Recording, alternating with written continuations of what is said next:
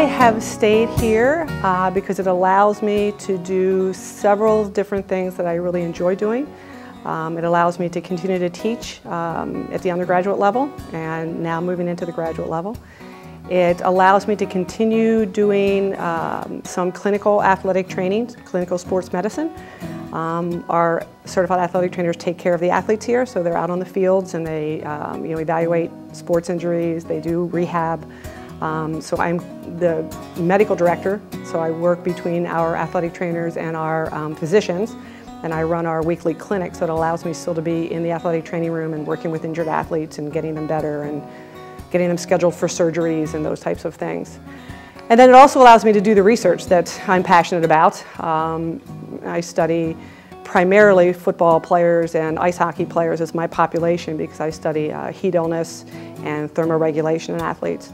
My specific niche population has been those athletes that are in a position in their sport activity that causes them to sweat heavily and get very hot, which is, large male athletes in particular. And my focus has primarily been on American football players. However, ice hockey players have some of the same fluid balance issues in that they tend to be heavy sweaters. So we do a lot of sweat analysis to actually calculate how much of their electrolytes they're losing and then how much they need to replace. The other side of that is determining how hot athletes get when they're actually practicing in the field. So one of the real spin-offs that I've been able to do in the past 8 to 10 years is studying these athletes actually in the field. So we have technologies now that allow us, for instance, if we're looking at body temperature, where the athletes swallow little sensors that get into their digestive system, and then I'm able to walk around the field with just a little recorder and tell how hot they are and record how hot they are. So part of the research has really grown out of the fact that the technology is such now that we don't just have to study them in a laboratory situation, but we can actually go out to football practice and study how hot they get, out in football practice. The sweat analysis has been interesting in that it allows us to calculate, if we look at calculating how fast someone sweats in liters per hour, and then take sweat samples from subjects, and I take those into my lab and analyze those for particularly sodium content, how much salt they're losing. And we can actually calculate how many grams of sodium an athlete might lose during the course of a practice. And it's fairly eye-opening when you think about some of these athletes that are not only heavy sweaters, but their salt content is very high in sodium concentration. So when you add all those up and you look at just numbers, we literally have athletes who are sweating at such a rate and with such high salt content that they might be losing a tablespoon of salt an hour, for instance, which is incredibly high when you think about athletes practicing for 4 hours a day and how much salt that actually might be. The problem comes in with a sport like football where they're practicing on consecutive days of how do we put that sodium back on consecutive days when they're out there in July and August and it's very hot and they're all wrapped in equipment, and they become sodium depleted, we call it. And really, and you've looked in the literature, so far they're the only athletes where we've published data with that extent of that kind of sodium loss.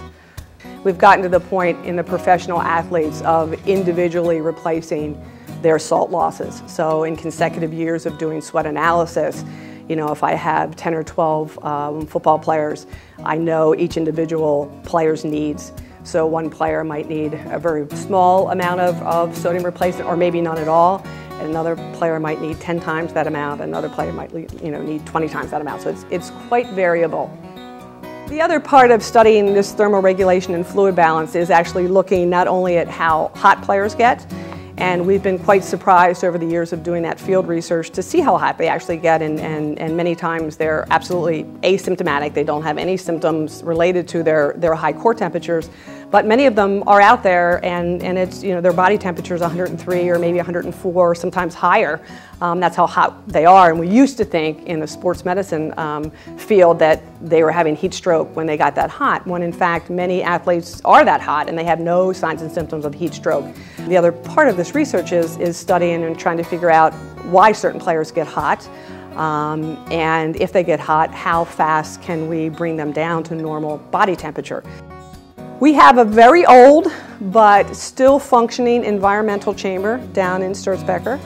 We can get it very hot, so it's basically a enclosed, metal enclosed room that's big enough for 2 subjects and probably another 2, maybe 3 researchers to get into. We make them very hot, and then we submerge them in very cold water. And then we see how fast the cooling rate is, with the idea that it's likely going to take longer for a very large person with a higher % body fat to get cool than it will for a runner. So then we have some idea, if you're not continuously monitoring core temperature, that you might be able to cool a small aerobically trained runner that's very lean. You might be able to cool them down in a matter of 10 or 12 minutes, whereas a very large athlete, it might take considerably longer than that, which is a very helpful thing for a clinician who's out there practicing to know. You know, I need to leave my offensive linemen, in that cold tub for 20 or 25 minutes to bring them down to, what we consider an okay core temperature, which is about 101.5, so that they're going to come down at that rate.